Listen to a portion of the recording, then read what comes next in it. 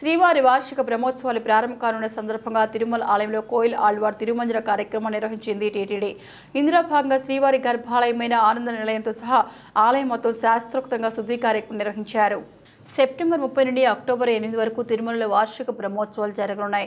బ్రహ్మోత్సవాలతో పాటు అనివార ఆస్థానం, వైకుంఠ ఏకాదశి, ఉగాదికి ముందు వచ్చే మంగళవారం రోజు తిరుమల ఆలయం మొత్తం పవిత్ర జలాలతో శుద్ధి చేయడం ఆనవాయితీ. ఇలా సంవత్సరంలో 4 సార్లు ఈ కోయిల్ ఆల్వార్ తిరుమంజనం ఘనంగా నిర్వహిస్తారు. ఇందులో భాగంగా ఉదయం 3 గంటలకు సుప్రభాతంతో స్వామివారిని మేల్కొలిపి తోమాల కొలువు, పంచాంగ శ్రవణం, శుద్ధి నిర్వహించారు.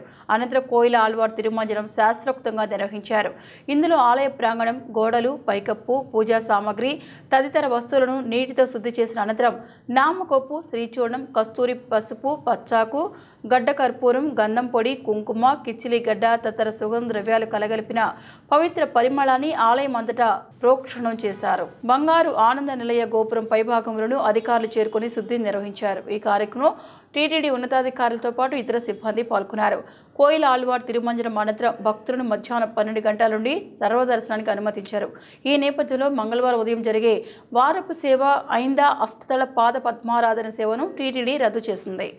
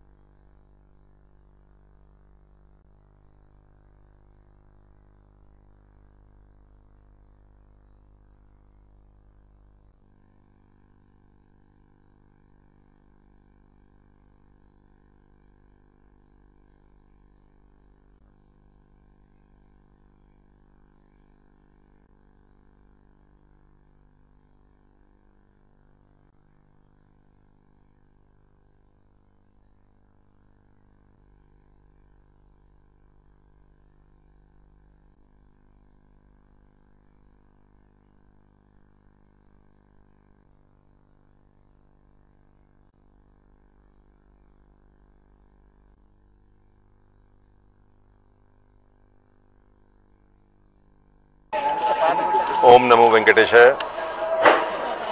స్వామివారి వార్షిక సాలగట్ల బ్రహ్మోత్సవాలు 30 తేదీ నుంచి 8 అక్టోబర్ వరకు నిర్వహించడానికి ఏర్పాట్లన్నీ పూర్తి అయినాయి.